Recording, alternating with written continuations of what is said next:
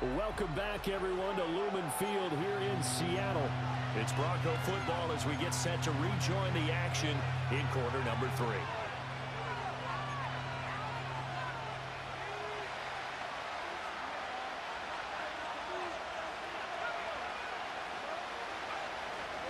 Trying for it with P-Ron. Oh, look at the juke. And he's got room. And they'll wind up getting this one all the way down inside the 20.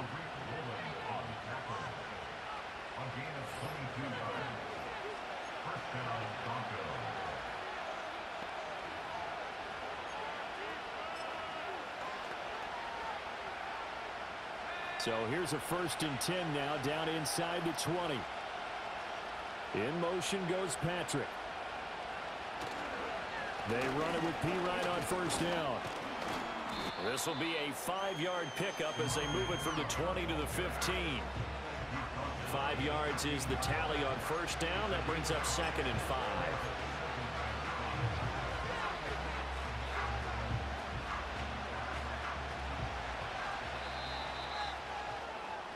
We are through 3 quarters here on NFL Kickoff Weekend. This is the National Football League on EA Sports.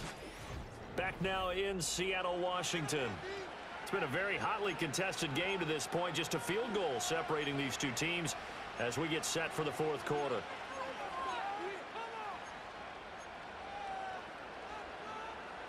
Now 2nd and 5.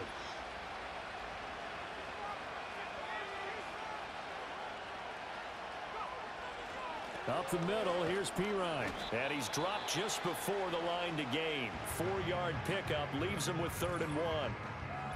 Now it looks like we've got a Bronco that's banged up on the play. Well, you always hate to see injuries, especially tough here in week 1. Just hoping this is nothing serious. We'll take a quick timeout.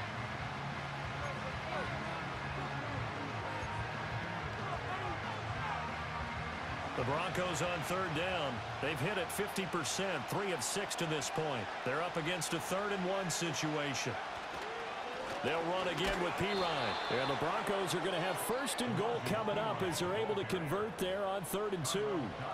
Someone's been having a good game so far, and you know something? A lot of it's been power running. They decided to turn him loose again on 3rd down, didn't they? They did indeed. He delivered the tough yards. Throwing Nix. And this is caught by Sutton. Touchdown Broncos. A 7-yard touchdown grab. And the Broncos have moved out in front here in the 4th quarter. Those are the types of plays in these moments they were hoping for from this young rookie, able to put him up here in the 4th quarter. How about the kid? You just mentioned it. The 4th quarter. This is when you have to make those winning plays. That's what he just did. Doesn't ensure anything, but he certainly gave his team a heck of a chance, didn't he? Lutz with the extra point, and the lead is now 14-10. That time, a 9-play drive. And Cortland Sutton able to finish things off with the touchdown reception.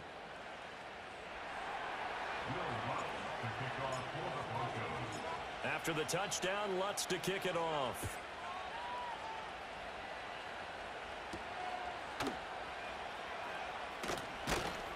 And he brings us out past the 20 to the 24.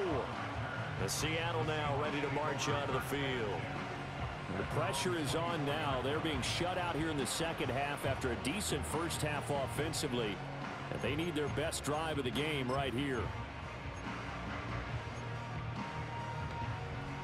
Well, some good games around the league here early in week 1, and this one's shaping up to be as good as any of them as we come up on a 1st and 10. They'll run with Walker to begin the drive. And he edges forward, but only gets a pair of yards out of it. And it's 2nd down. Certainly a nice job there by the defense rallying to the football and getting him on the ground, but I think the play gets made by the defensive front, because if they can't get upfield, their job is to go ahead and get low, almost get into a ball sometimes, stack things up, and make it difficult for the runner to find a hole. Here's Smith. To the sideline and incomplete. Tell you what, partner, after he ices down, he's going to need a nice long soak in a hot tub after this one. He's been under duress the entire game. Oh, yeah, once again, hit as he throws. Fortunate that one wound up incomplete. So the failure to connect on second down, that leaves them staring up here at a 3rd and 8. Throwing now is Gino. Well, he tries to force it in, and it's intercepted. And he's just across midfield and down at the 49-yard line. And that's a ball that he is going to want to keep, his first career interception in the National Football League. And I love what teams do when that happens. You bring the ball to the sideline, the equipment guy grabs it, he puts a piece of tape on it, writes on it so that you know what it is, and then they tuck it away so that you can have it for later and put it on your mantle. Pretty good deal for him right there. Now he's eager to get back out on the field and get his second one. Here's the Denver offense now as they get set to take over here. Another important fourth quarter series coming up. That last INT helping to maintain their slim advantage.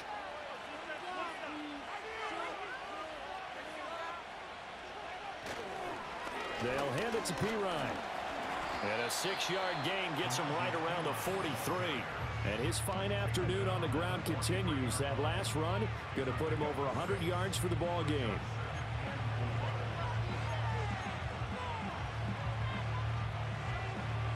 Line of scrimmage, the 43 on 2nd and 4.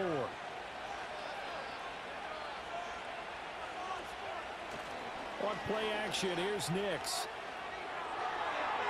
Got a man, it's caught inside the 10. And he gets it all the way down to the 3.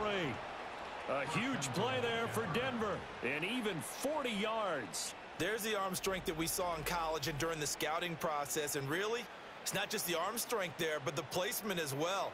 To me, that was an excellent combination of arm talent and accuracy.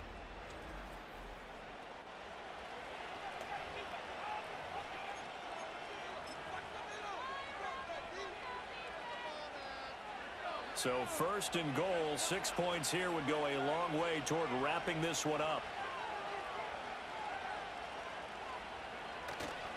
Pirine.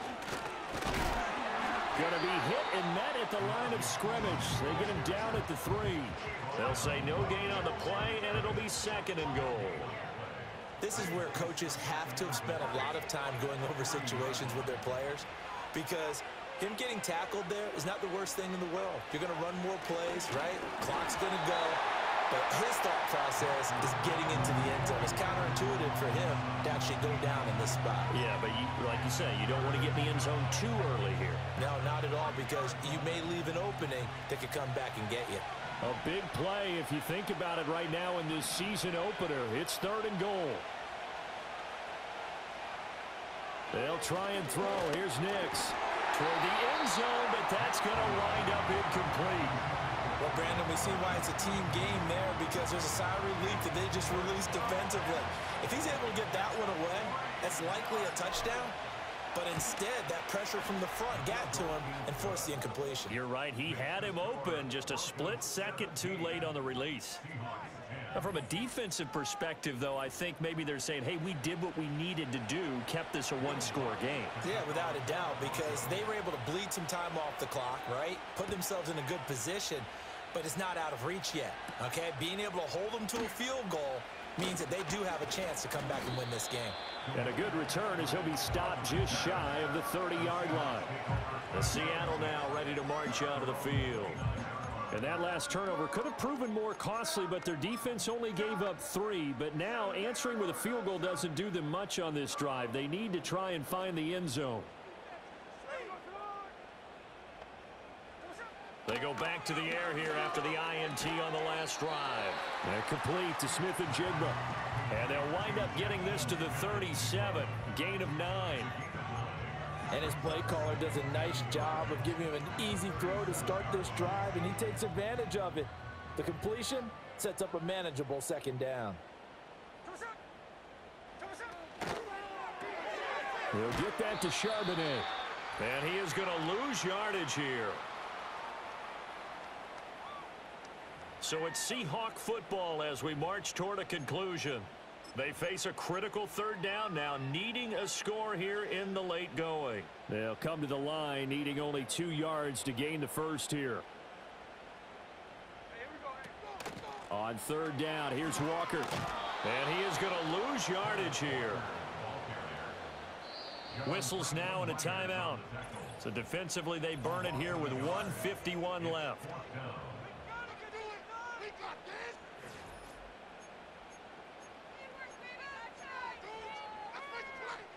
Boy, hard to catch your breath. Another big play looming. 4th and 3. Smith's going to throw it. And that's complete to Brown. And he's going to have a first down as he's brought down at the 44-yard line.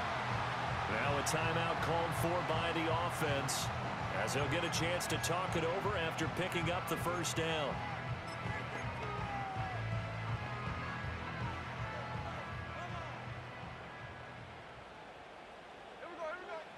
Smith to throw. He completes this to Walker. That's a nice job defensively to make sure everyone was accounted for, because ordinarily you pick up the guys downfield and sometimes you forget about the running back. In this case, they did not and dropped him for no gain. Here comes second down.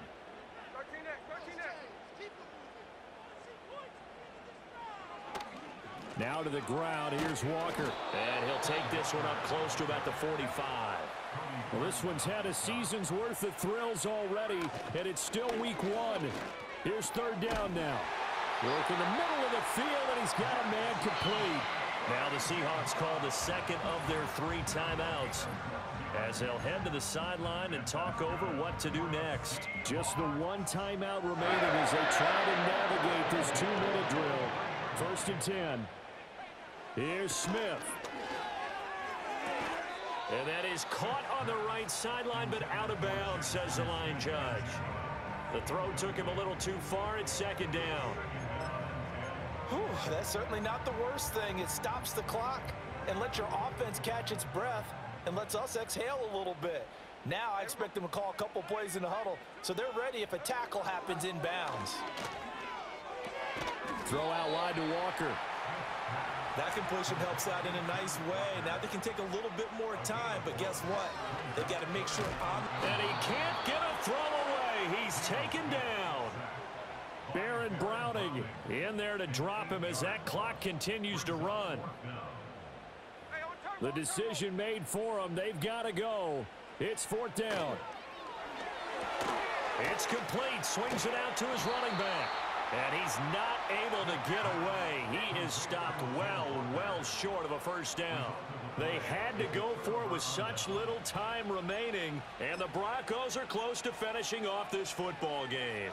Well, their first 4th down attempt earlier was successful. This one backfires for a turnover on downs. I like their aggressiveness. I like what they're doing. They got it the first time they went for it. Why not a second time? I don't think they'll be daunted from attempting it again. If you're on the defensive side of the ball, though, any 4th down stop is a big momentum play.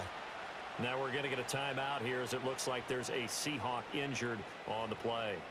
While the medical staff checks on him, we'll step aside in this week 1 contest.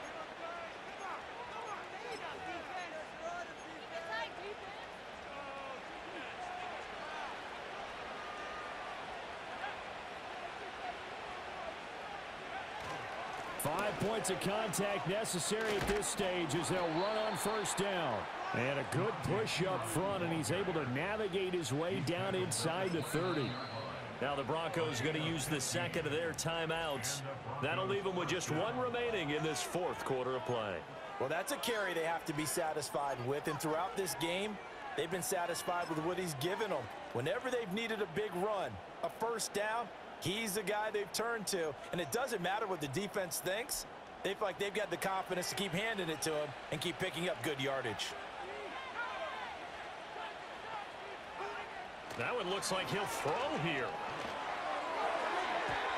And it's nearly an interception, but it's incomplete. Well, a turnover really would have helped him there, but not to be. Nice progress down the field was halted by that incompletion. They could try for some safe yards here to get things moving again, or keep throwing it and pushing it downfield to try and pick up bigger yardage. Handoff here for P-Ryan. And he'll get this one down to about the 27. Now the Broncos will use their third and final timeout. And as the two teams talk it over on their respective sidelines, we take a break.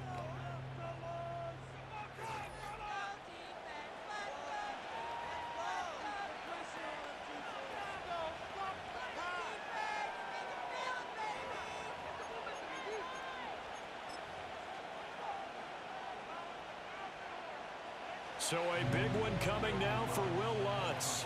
This to make it a two-score game. And his kick is good. And that will extend their lead even further. Well, CD, always a little extra excitement for Week 1. And one of our early window games here in Week 1 on a Sunday comes to a close. Good to be back in the booth with you, my friend. And it's good to be back in the booth with you as well. And we know that not everyone's going to start the season 1-0, right? Half the league is going to have a loss on their record. But everyone's going to have to build off of that opener. And how many coaches tell us every single year, you make your most progress between Week 1 and Week 2. We'll see how both of these teams progress the rest of this season.